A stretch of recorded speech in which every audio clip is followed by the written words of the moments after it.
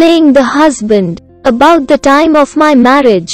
Little pamphlets costing a pice, or a pie, I now forget how much, used to be issued, in which conjugal love, thrift, child marriages, and other such subjects were discussed. Whenever I came across any of these, I used to go through them cover to cover, and it was a habit with me to forget what I did not like, and to carry out in practice whatever I liked. Lifelong faithfulness to the wife, inculcated in these booklets as the duty of the husband, remained permanently imprinted on my heart. Furthermore, the passion for truth was innate in me, and to be false to her was therefore out of the question. And then there was very little chance of my being faithless at that tender age. But the lesson of faithfulness had also an untoward effect. If I should be pledged to be faithful to my wife, she also should be pledged to be faithful to me. I said to myself, the thought made me a jealous husband.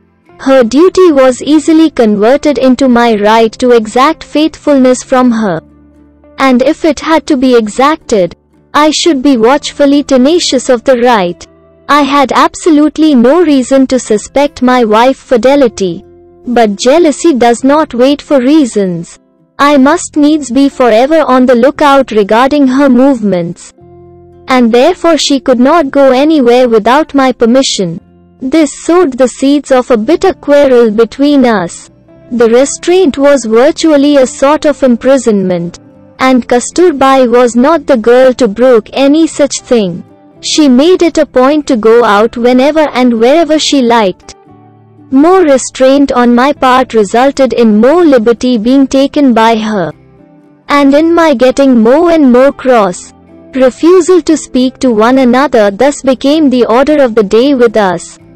Married children, I think it was quite innocent of Kasturbai to have taken those liberties with my restrictions. How could a guileless girl brook any restraint on going to the temple or on going on visits to friends? If I had the right to impose restrictions on her, had not she also similar right? All this is clear to me today. But at that time I had to make good my authority as a husband. Let not the reader think, however, that ours was a life of unrelieved bitterness. For my severities were all based on love. I wanted to make my wife an ideal wife.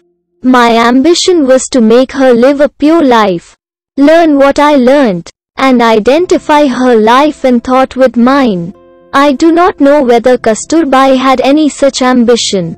She was illiterate. By nature she was simple, independent, persevering and, with me at least, reticent. She was not impatient of her ignorance, and I do not recollect my studies having ever spurred her to go in for a similar adventure. I fancy, therefore, that my ambition was all one-sided. My passion was entirely centered on one woman, and I wanted it to be reciprocated. But even if there were no reciprocity, it could not be all unrelieved misery because there was active love on one side. At least I must say I was passionately fond of her. Even at school I used to think of her, and the thought of nightfall and our subsequent meeting was ever haunting me. Separation was unbearable. I used to keep her awake till late in the night with my idle talk.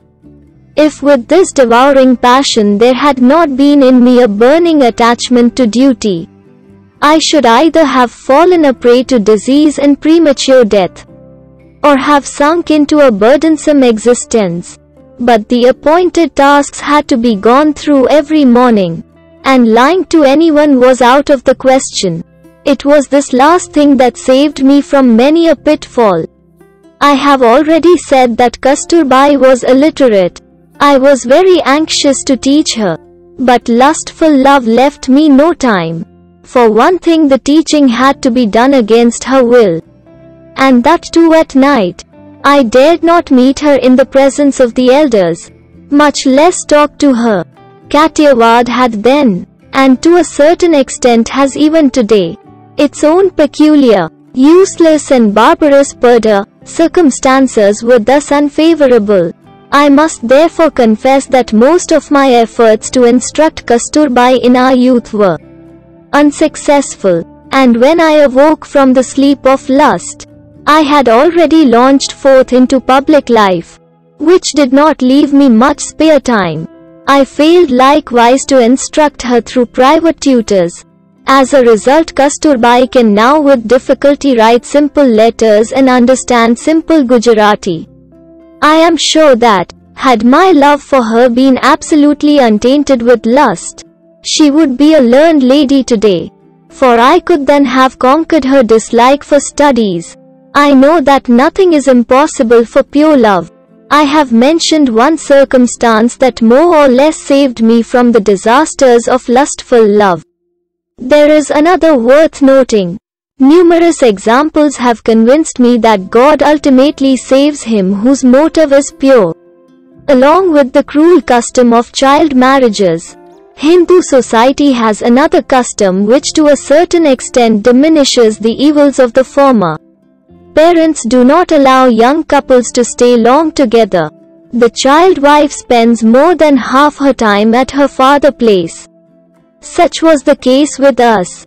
That is to say, during the first 5 years of our married life, from the age of 13 to 18, we could not have lived together longer than an aggregate period of 3 years. We would hardly have spent 6 months together, when there would be a call to my wife from her parents. Such calls were very unwelcome in those days, but they saved us both. At the age of 18 I went to England, and this meant a long and healthy spell of separation. Even after my return from England we hardly stayed together longer than 6 months. For I had to run up and down between Rajkot and Bombay. Then came the call from South Africa, and that found me already fairly free from the carnal appetite.